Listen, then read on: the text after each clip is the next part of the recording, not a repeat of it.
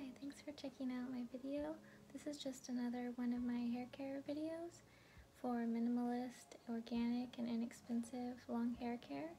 Continuing my experiment to see how long my hair will grow with making my own hair wash and conditioner, which I made a previous video about, and not using any products on it other than some oil.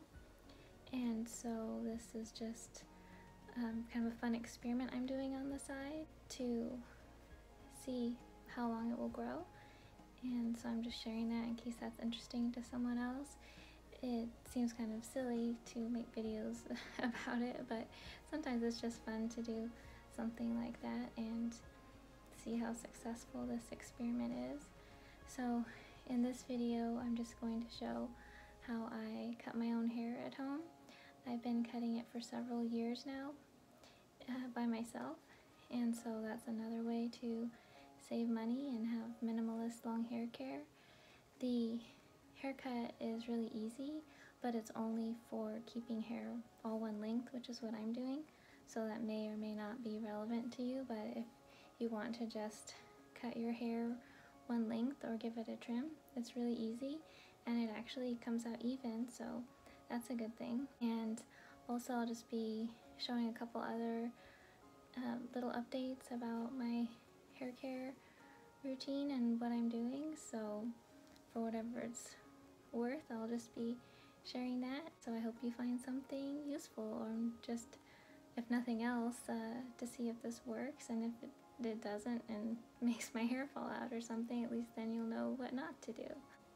But I've actually been using this homemade hair wash and conditioner and basic hair care program for well over a year now, and it has actually helped my hair thicken up where I had some thinning here. And I wasn't making YouTube videos back then, but I do have a little clip of a video that I made showing my brother how to tie a scarf, and you can kind of see where it's thin here, so I'll put that clip in this video.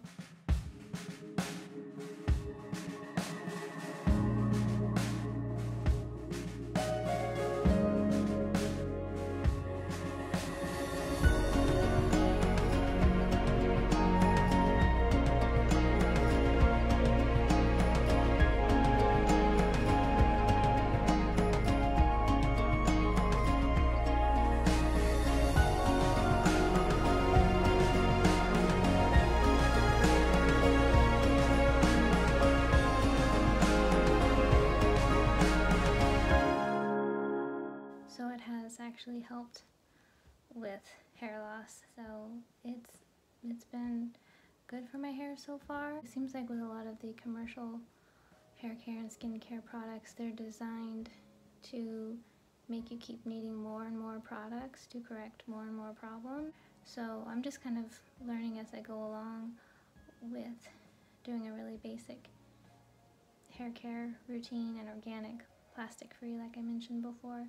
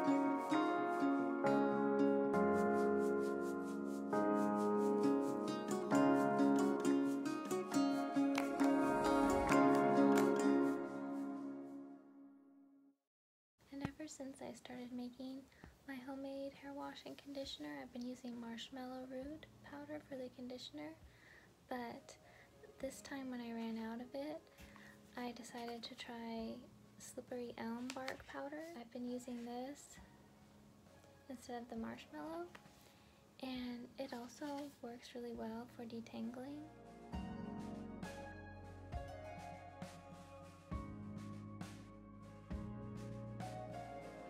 I just mix this the same way as I showed in my other videos with the marshmallow, except to use this instead. And like I said, it's good detangling, and I read up about it, and it's supposed to be good for the hair as well. In my opinion, for my hair type, they both work well, so I might rotate back and forth. But I'm kind of liking the slippery elm more. It seems to detangle my hair better now that it's getting longer, so I'll stick with it for a while.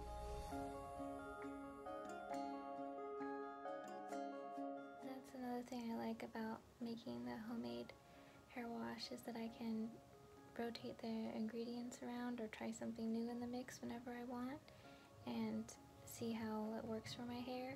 Even though I'm keeping the same basic recipe, when I run out of one ingredient, if I want to try something different, like I've done with the slippery elm and the red rose powder, then I can use that for a while and see how I like it. So I like having that flexibility too, to be able to try different ingredients. And it seems to be good for the hair and skin to rotate things around a little bit.